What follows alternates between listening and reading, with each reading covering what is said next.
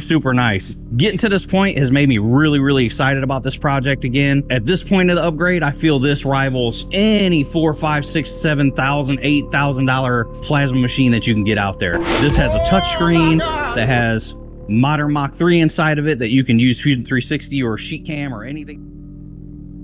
Hey guys, it's Vince. Today in this video, you saw the prerequisite to the video. The opening content creator explained that the plasma system he has rivals that of many multi-$1,000 systems, and I want you to be the judge. So what we're going to do is I want to let you know the channel is called The Prestige Manufacturing, 11,000 views after 1 month, 17.2 thousand subs.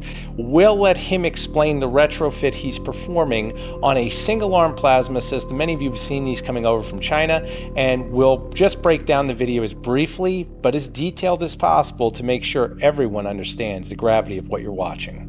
And here's the control card in the back of the screen. So as you can see, this card is almost exact.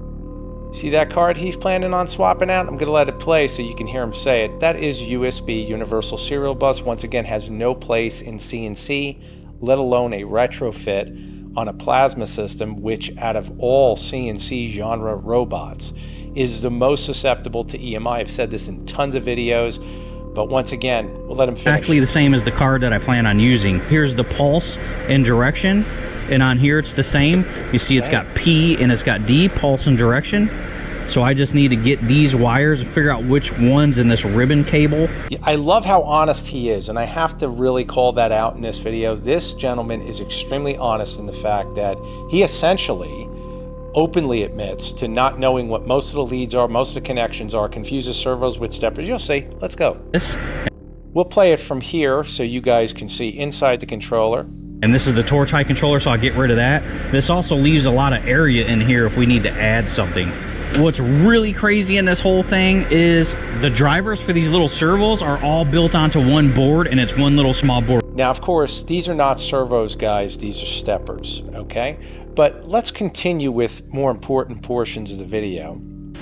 So now when I hit reset, sorry it's pretty light in here, but when I hit reset, the light goes solid. So you know it's communicating.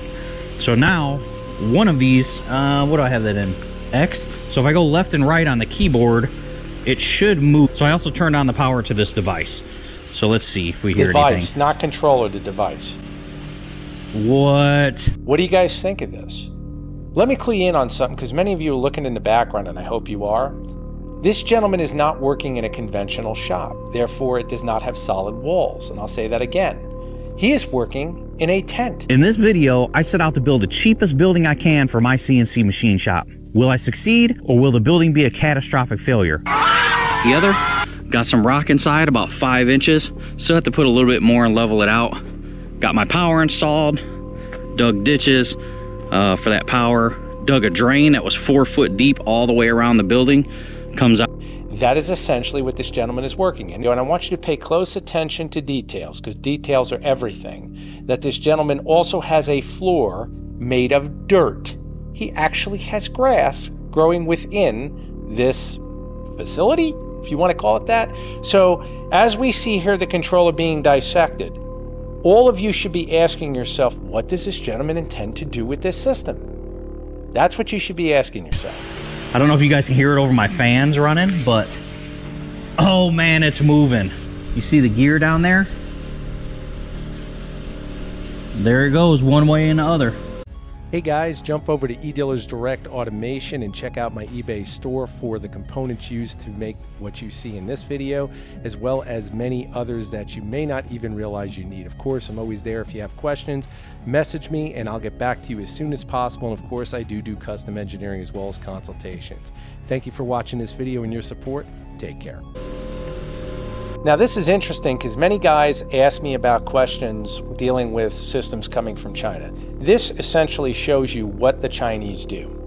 The Chinese are horrible with grounding, horrible with shielding, horrible with filtering EMI in any capacity, especially on ultra cheap CNC plasma systems. However, they are not bad at building a system that is presented well. And when I say that to the end user who's a novice or to someone just looking at this equipment to get involved, it always looks nice and clean.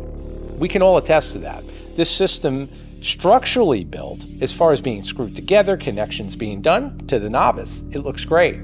To the person who's educated in this genre, they understand they're selling a time bomb, and then when it gets in another individual's hands who sees opportunity to make money, we'll see what happens. No way. It was that easy. Questions about the tent? Okay, let's continue. Here is, I'm setting up this portion briefly. This gentleman going through and performing the retrofit in what he classifies as adding components to this system so that he can finalize this retrofit, making it appealing. You'll see for who. Also transferred all the information that I have in here for Mach 3 to this Microsoft Surface tablet. It's a Microsoft Surface Pro 12-inch tablet, so everything is identical inside of here. So it's all touchscreen. You go through all the screens here, do whatever you need to do. And it did come with this magnetic keyboard, but I took it off. Is anyone paying attention to this giant fan right here? Because maybe it's just me, I don't know. We're looking at a dust and dirt filled ground inside this gentleman's tent. When I said there was grass, you can see it right there. I don't know if he turns this fan on. All I'm going to say is this: it is impossible to actually have your equipment be clean in any capacity when your entire ground that you're setting this precision equipment on is dirt. This is something you guys are seeing, but I want you to see it because, again, if it's not videoed, it didn't happen. You can see exactly what we have here. Check it out. How crazy is that? Pretty crazy. Wow, nice and smooth too, man. Actually way smoother than the controls that were on there. Now, without a plasma system mounted to this chassis, you really have nothing. And this I want to highlight again because many of you already know what we're seeing this machine do right now is simply move.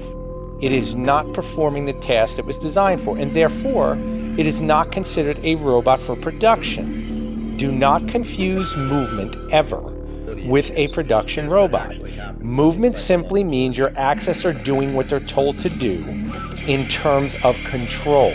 That control can be easily mitigated with EMI once we install the plasma torch, and once that torch fires and pulls the massive amount of amps it will do, and you will find what you are left with.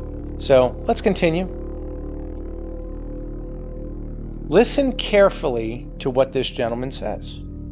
Okay guys, after a lot of time and a lot of effort, I finally got it complete, and I cannot wait to show it to you guys. It's awesome. Before I do, I just want to let you know I will be selling this machine. This machine will be for sale in a link below or in my support store below. Hold on, let's see. Let's see. I'm sorry, right here. Here you guys go. Was I lying about the grass in the shop? $2,500 he wants for this thing. Okay? No grounding. No double shielded cables even discussed. No shielding discussed. The entire controller is coated. So it would have to all be removed so we can implement proper grounding. I'll put everything on screen. There's nothing here to lie. You guys are seeing what I'm seeing. Okay? This gentleman wants $2,500 working out of a literal tent, fabricating this type of precision equipment that hopefully will be sold to one of you in his audience or my audience or anywhere else on YouTube. How many think this is viable? But wait, it doesn't stop here. And what I want you to understand is a channel like this gentleman has more equipment he's working on to do. And the question I leave all of you in the next video, I'm putting it on screen here. He's using the same breakout board on a full-scale mill, and he's showing how cheap and easy it is to do a conversion on this system. And of course, then my question to all of you, what do you think he's going to do with that? Do you think he's building a machine shop? Because that's what he says. To make it very clear, he shows a video on this channel of him fabricating this tent, and whatever you want to call it. I call it a tent because, again, it has fabric. What we're looking at here is factual. This was filmed. Not only is it filmed, it's consistent. It's consistent in the fact that the content he produces is equipment he's importing from China in some capacity. He doesn't cover every machine being sold, but if one is being sold, are we to believe that he's not selling others? Wouldn't make sense. So now that you guys see this, I'm curious as to what you think. This is where exposing the truth comes out.